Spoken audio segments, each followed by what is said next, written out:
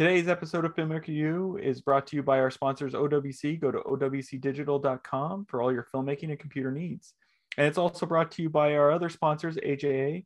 Make sure to check out aja.com so that you can see how they can help you in your post-production needs.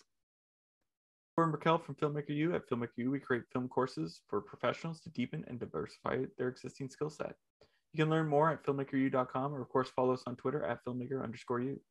Every week we interview film professionals to discuss their work, and this week I'm joined by director-producer Jay Holben, whose work includes Before the Dawn, Strange Events, and Cam Girls. Welcome to the show, Jay. Thank you, Gordon. It's nice to be here. Now, I want to know, how did you get into directing and producing? Like, what was your route in? I know a lot of people want to be directors and producers, so how did you break in? I saw Star Wars at 5 years old and decided I wanted to make movies. Walked out of the theater with my parents and said, I want to be a movie director. They treated me the same way that parents treat all precocious children. Like, yeah, that's great, kid. And I've spent the rest of my life following that same goal. I was really fortunate to get into theater early in Arizona and kind of work in that world first before I moved to Hollywood and start working behind the scenes. But I also sort of recognized very early as a wannabe director that I needed to understand what everybody else was doing on the set. So I started trying every other job. And that's kind of what my breaking into the business was. I started as an actor professionally, then moved behind the scenes. I did pretty much everything in theater all the way up to stage management. Then when I moved into film, I started as an electrician and then started sort of working my way up. And I discovered that I was actually a pretty good producer. And I was able to produce projects for me to shoot, which is how I built my cinematographer's reel, which is how I became P.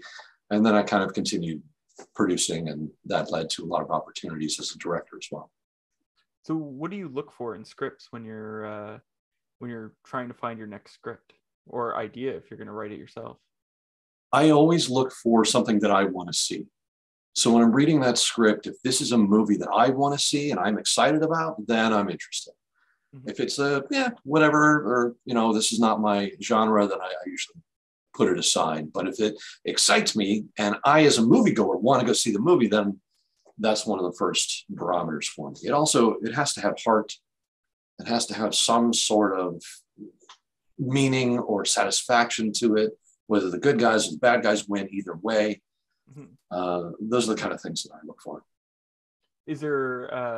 Is there particular things that excite you about films? Like, is there a particular genre or style that you like to work in? I'm really drawn to thriller and suspense. I used to say horror until I did a web series about horror films and realized that, no, classic horror, I'm not really into. I'm not into the whole blood and guts. I'm really much more into the thriller and suspense aspect. But anything that tells a story and moves an audience and leaves something with an audience. Terry Gilliam did a talk years ago, and he talked about the ability of the filmmaker to kind of throw a bomb into the audience and explode, and there would be shrapnel thrown around, and that shrapnel embedded in the audience is what they leave with and is always with them. And that's kind of something that I'm always thinking about in every project is, what is that little piece that I can leave with the audience that they'll be thinking about for a day or a week or a month or the rest of their lives. And that's what I strive for. Whether I achieve it or not, it's a whole nother story, but that's what I try for. So what are, because I'm always fascinated with suspense in the sense of like that, the emotional relationship between the audience and the filmmakers, like in building that suspense for them. How in the stories or in your filmmaking process, what are some techniques or ideas you've discovered to help sort of ramp up that suspense for people or create that feeling of suspense? Play on expectations for the first thing.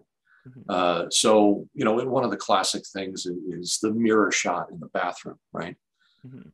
Somebody opens the medicine cabinet, they close it, you see somebody behind them. We know these tropes and these cliches. So if you play on that and you don't give people what they expect, then there's sort of a constant feeling of anxiety waiting for when you're finally going to hit them with something, right? So you build mood, you build ambiance, and you subvert expectations as much as possible. playing on cliches and tropes and what trying to be ahead of your audience. I don't ever want to condescend to an audience. I want them to feel like they're ahead of me, but I always need to be 2 or 3 steps ahead of them. That's what makes a successful story. Now, you also wrote the Cine Lens manual. Can you tell us about that? What was your motivation behind creating that book? Tell us about that. So I was a cinematographer for about 10 years, and I found a secondary passion to directing in cinematography, and I have stayed very involved in that world for a very long time. I'm a technical editor for American Cinematographer Magazine. I'm an associate member of the ASC. I teach cinematography. I've written 2 other books about it. And this was really just seeing that there was a big gap in the education market, a lot of misinformation, and a lot of hard information to find.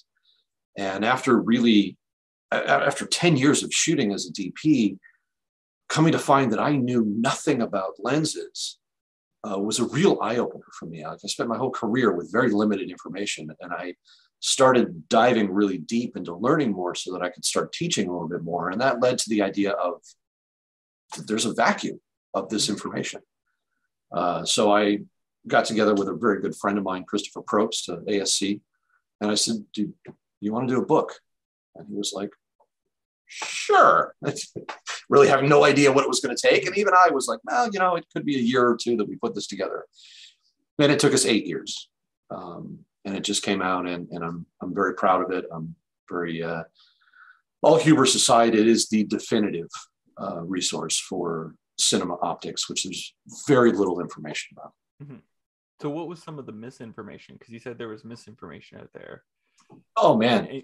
Anything that got a good laugh from you, or is it all like unsettling misinformation?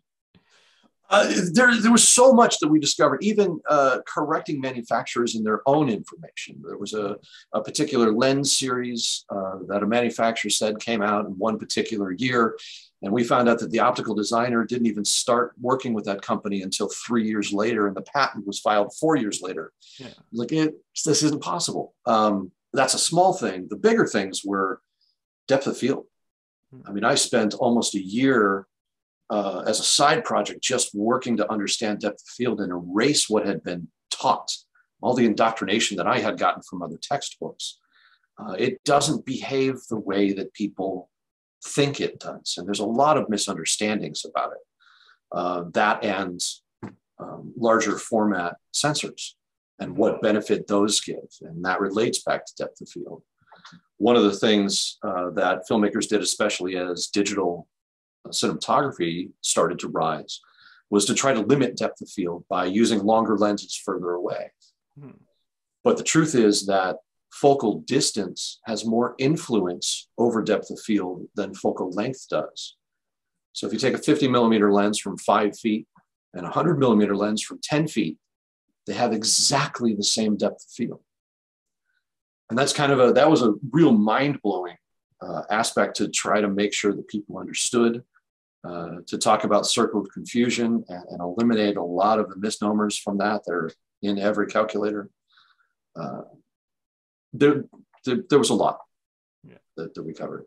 How the heck did you research this if there was so little on it? Like, that was one of the things you said, is that it was, a lack of resource. So it was diving very deep. I mean, my whole library has been revamped with optics here. It's reading white papers, reading hundreds of patents, talking to optical designers, talking to optomechanical designers, talking to lens manufacturers, spending time doing test after test after test to verify the information, breaking lenses down and rebuilding them, really coming to have a deep, intimate understanding of the subject. And it took deep dive, even getting into going to a lens manufacturer, into their archives and looking through their sales receipts to verify dates. It was just an extraordinary amount of research, which is part of why it took us 8 years instead of 1 or 2. Now, is there a particular old lens that you really like, or are all of them your favorites, like kids? They really are all my favorites. Yeah. There's no good lens or bad lens. Every lens has a job, and every lens has a story to tell. And there's been a wonderful resurgence of vintage lenses, 60, 70, 80, even 100 years old, that were previously kind of discarded, but are now being rediscovered for their faults. And those faults add a certain character to the image and help tell a story. So I find that really exciting, to have these older lenses come back, get put into new mechanical housings, and see an entirely new life. I don't have any particular favorite. Whatever tells us the story and does the job. Now, you've had many different roles in the industry. How do you deal with the ups and downs of the industry, and things like imposter syndrome and the worry that you're not in the right spot, I guess, in the career? The ups and downs are extraordinarily difficult. And I thank you for asking that question, because I don't think enough people talk about it. We all deal, especially as freelancers, we deal with a lot of droughts. We deal with a lot of rejection. Doesn't happen very often. It's a lot more hollow acceptance. Like, oh, you're amazing. You're fantastic. We're going to work together. We're going to do the next project. And then you never hear from them again. I've found one of the best ways to deal with those droughts is learning, is always trying to expand my knowledge base, always trying to test something new, or try a new piece of equipment, or read about a new technique, to kind of keep those muscles working during the downtime. And that also includes watching a lot of films. I've made that part of my job, and for the most part, average about 300 film or TV episodes a year, to continue to watch what's out there, to learn from them, good and bad, and stay energized as much as possible. The imposter syndrome is impossible to get past. Yeah. And it's one of the things that really kind of sunk it in with me that, okay, this is just a thing, was an interview with Steven Spielberg, talking about today, every first day on set, he gets on set and thinks, I don't know what I'm doing. And everybody's going to figure out that I don't know what I'm doing. And to hear somebody so extraordinarily accomplished with such an incredible body of work to talk about the same feeling that I have on day one was really reassuring. Like, okay, this is just a natural part of the creative process, that we're sort of always feel like we're faking it a little bit. And just kind of embrace that as, okay, that's the nature of the beast. Now, you've been directing and producing your films. Is there a particular one that was particularly difficult for you to produce or get the funding for, and what was that, and how did you overcome that? They all are. There's, especially in today's marketplace, independent financing is extraordinarily difficult to get, because we have eliminated, for the most part, physical media.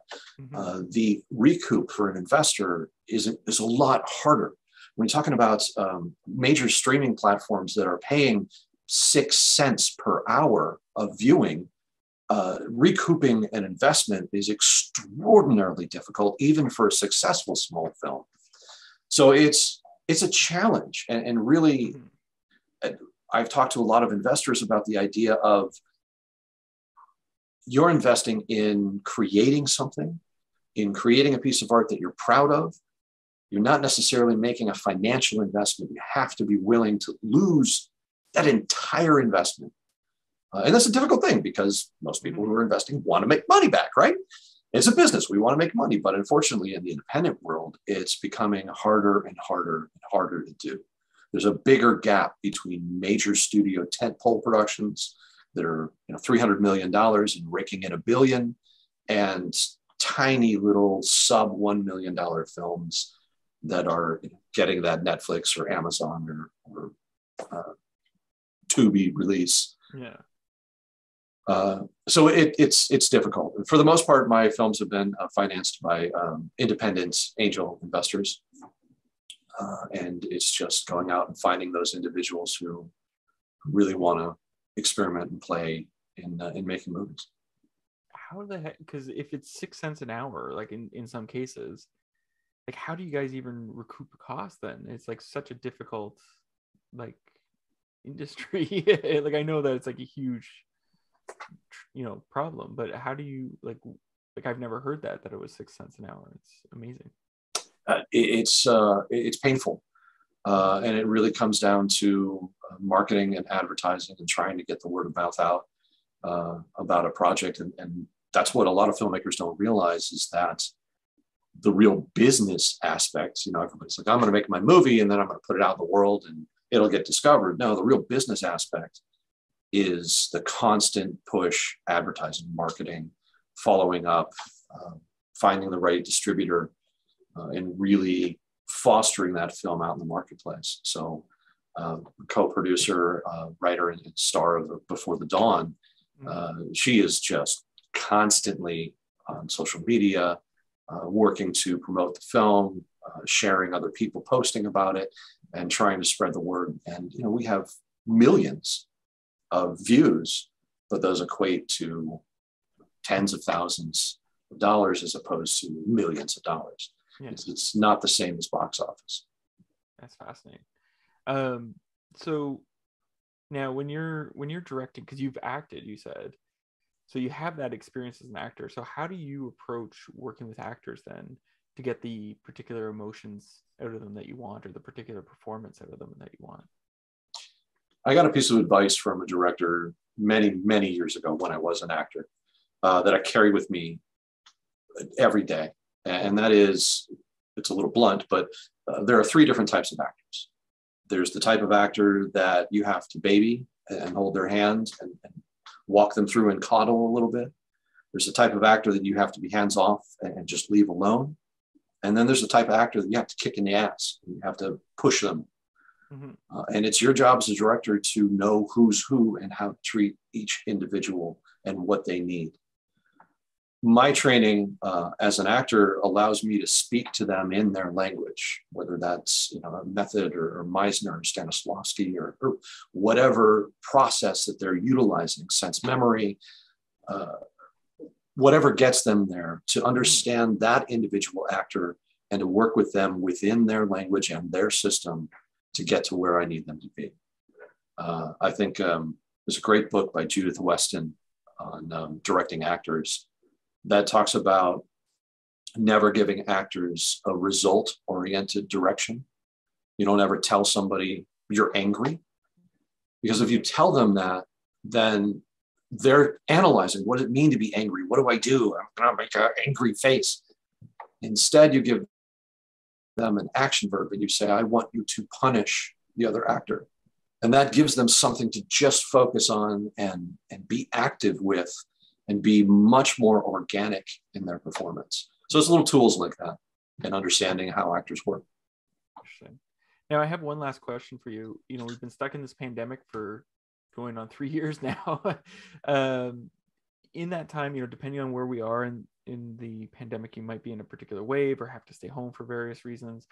And a lot of people turn to streaming services. Is there a show or a movie you've discovered over the last year that you think people should check out? I'm mildly embarrassed about this, but I probably shouldn't be. But I found during this pandemic, I wanted to go to a comfort zone. And I started really diving deep into TV shows and movies from my childhood. Mm-hmm. So part of it was research, and it's kind of how it started. But then my wife and I binge watched the entire series of Little House on the Prairie. And then I went back and watched Buck Rogers and Battlestar Galactica, and these things that I grew up with as a kid that I felt really just comfortable kind of sitting in that world and kind of enjoying the nostalgia of it. There's so many great shows that are streaming right now. It's hard to pick any particular one. yeah, that's kind of what I did during the pandemic, was to go back to things that I loved that were comfortable. I completely agree. I rewatched MASH. Nice. That's a great idea. Yeah. Well, thank you so much for letting me interview you today. It's been an absolute pleasure, Jordan. I appreciate it. And thank you for what you guys do at Filmmaker U. Thank you. And that's it for this week, everyone. Make sure to check us out at filmmakeru.com, or of course on Twitter at filmmaker_u. I'm your host, Gordon Burkell. Thanks for watching. Today's episode of Filmmaker U is brought to you by our sponsors, OWC. Go to owcdigital.com for all your filmmaking and computer needs. And it's also brought to you by our other sponsors, AJA. Make sure to check out aja.com so that you can see how they can help you in your post-production needs.